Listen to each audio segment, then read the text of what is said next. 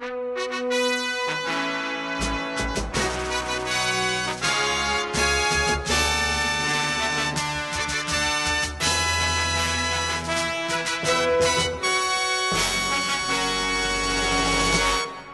a long, grueling 2 to 3 day process to be, to be interviewed as a professor and so forth.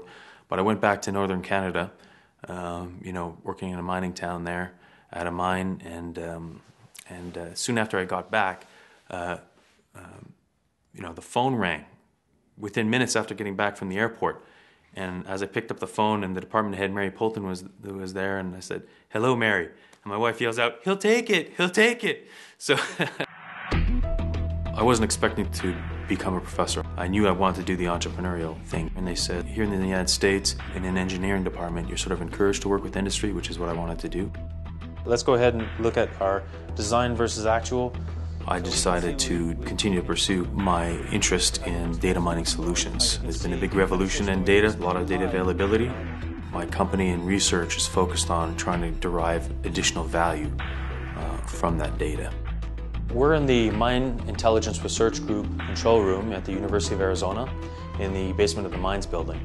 And essentially what you're seeing here is several mines data coming in real time and displayed in different ways. But what you're seeing here is a product called Pegasus, and essentially it's a dragline monitor. Obviously the visualization is very cool, but what we really need from this, what drives value, is analyzing the performance of the operator, where the material is going, and maybe even mixing that with other information. So what you're seeing up here is what's called a dashboard.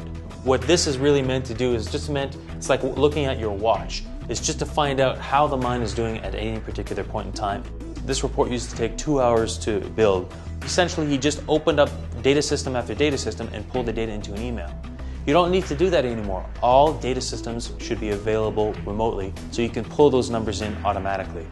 We have lots of information in mining, and we have to recognize that our assets are not only the big iron machines or our big ore bodies, but it's also all the information that we have about ore bodies, about the big machines, about people, about safety, and we have to understand that that information has value if we use it.